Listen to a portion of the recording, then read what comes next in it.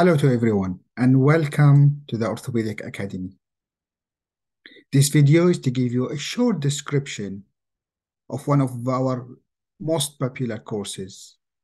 It's the Advanced Certificate in the Principles of Orthopedics. This course is available online and you can view it on demand. You have full access to the course whenever suits you. This course is approved by the Royal College of Surgeons of Edinburgh and by the Professional Skills Council of Canada. The Principles of Orthopedic course is a comprehensive package that provides an induction into the specialty of trauma and orthopedics.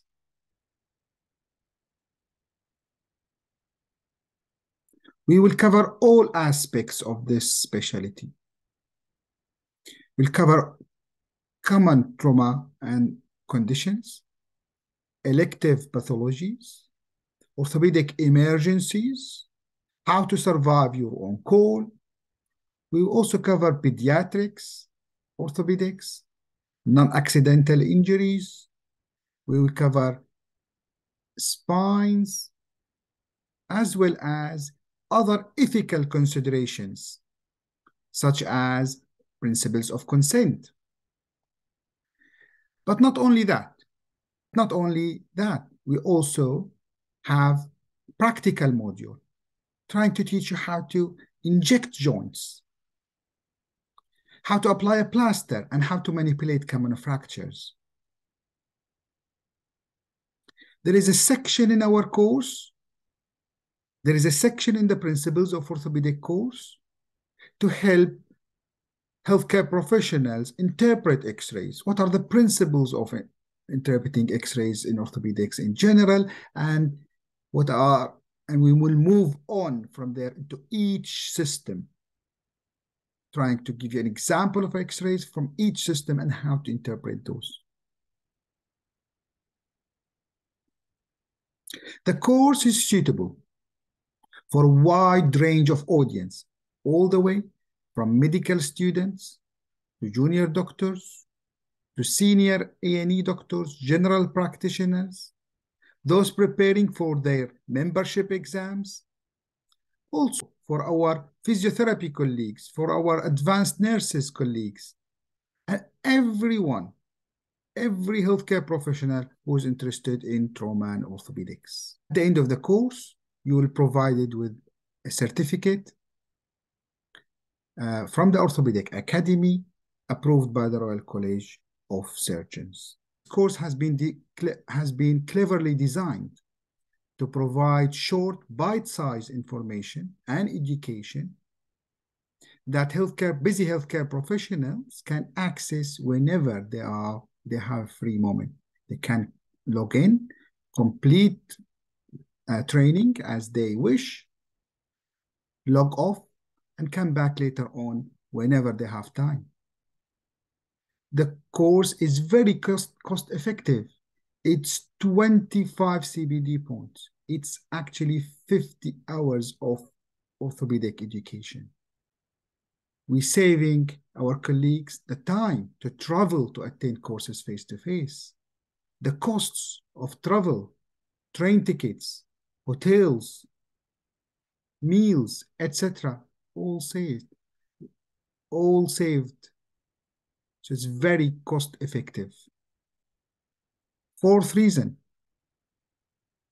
our faculty are always up to date with the advances of orthopedics. They are very keen educators. They have all completed educational qualifications. They are passionate about teaching. They're always available. You can always contact us for any questions or problems, and we are here to help the candidates. Registration is very easy. It only takes you a minute. Yeah. Once you register, you can use your email and the password you generated to access our own learning management system. And this is the page for the advanced certificate in the principles of orthopedics. As you can see, all the modules are clearly labeled. Components of each modules are clearly identified. You can tell how many minutes the video is. For example, this video is 38 minutes, and watch this video, play it here as many times as you want. You can stop whenever you want and come back to it, so you don't have to see it all in one go. Again, you can visit again for as many times as you need.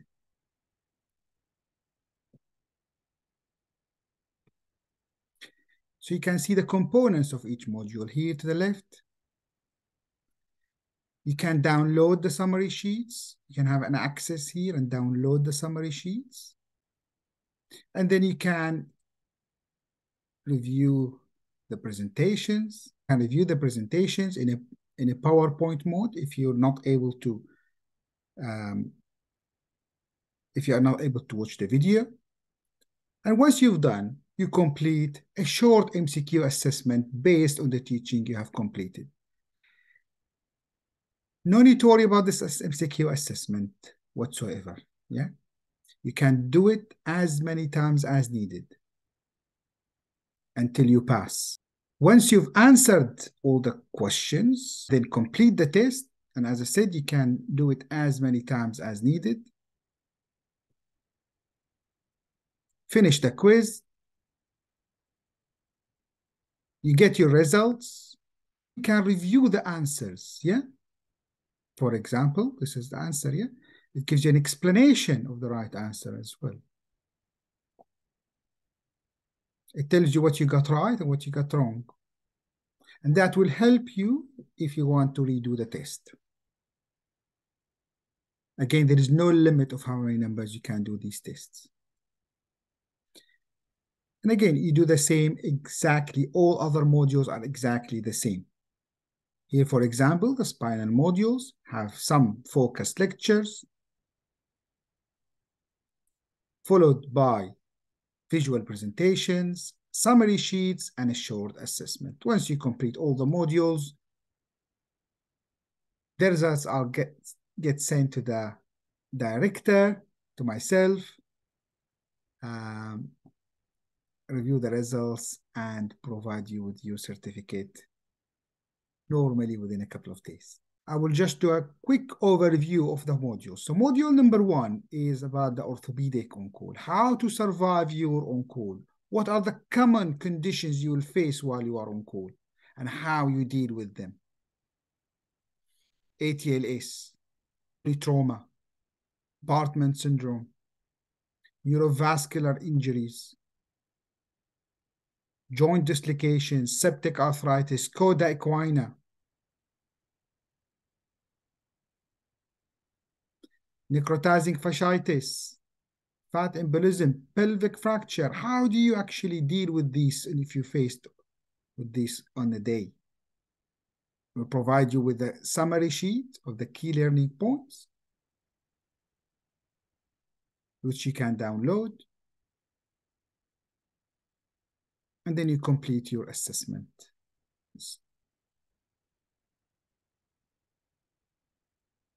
The second module is about upper limb trauma and upper limb emergencies. Fractures of the upper limb, both in the adults as well as the pediatric population. Full comprehensive review of pediatric fractures.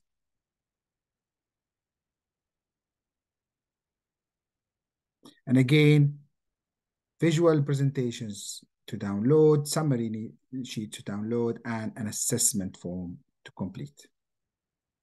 Module number 3 is the lower limb trauma and emergencies. And again, it follows the same system as the upper limb. Here we cover hip fractures, femoral fractures, tibial fractures, ankle and foot fractures, again with flashcards, visual presentations, and assessment. Module number 4 is spinal trauma, other spinal acute and elective conditions.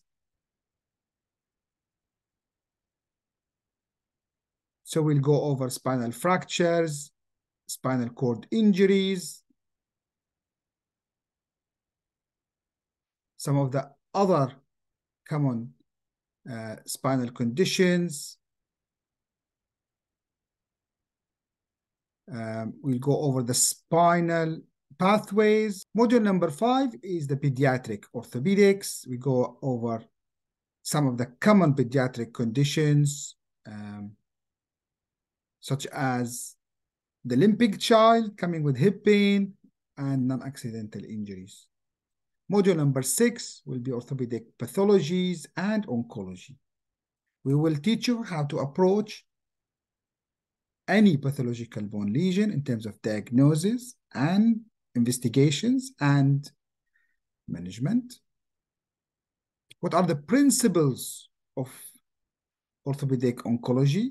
The principles of rheumatology applied to orthopedic practice. Module number 7 is the practical module. Here we go over manipulation of some of the common fractures and dislocations and how to apply a plaster cast. We will go over some of the techniques of doing joint injections and aspirations.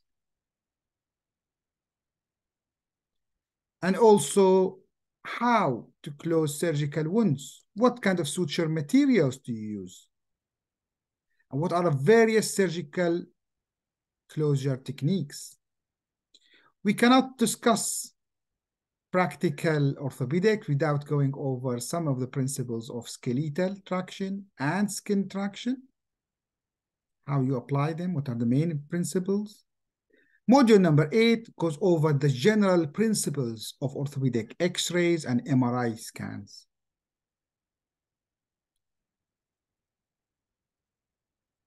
We will go over some of the common conditions, some of the missed conditions as well. We go through some case spotters, the general principles of how to read an X-ray, principles of how an X-ray is generated, and also how an MRI scan is done, which will help you interpret those scans.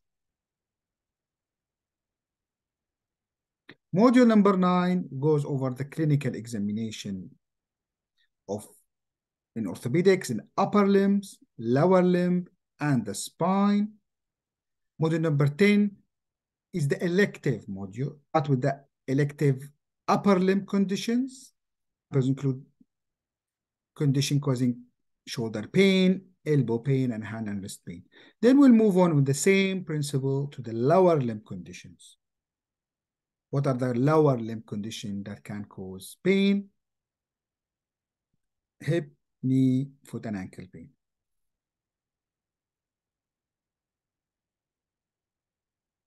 We move on to module number 12. Here we go over some of the principles of orthopedic implants and appliances. History of the orthopedic implants. How today's orthopedic implants have evolved. Orthotics and prosthetics. Very important, rarely touched on subject. What are the main principles? What are the differences? What are the different types of these orthotics and prosthetics? How they are applied, the indications. And we finish off with a very light module on principles of consent. This is an ethical module, okay? Here we go about the ethics of consent. What are the main criteria for an informed consent? And any pitfalls that we need to be aware of. Each of these modules will include availability to download visual presentations, summary sheets, and end-for MCQ assessment. You get provided with detailed answers to enhance your learning. This course is comprehensive. It's the only one of its kind, and we hope to see you all with us very soon. All the best. Thank you.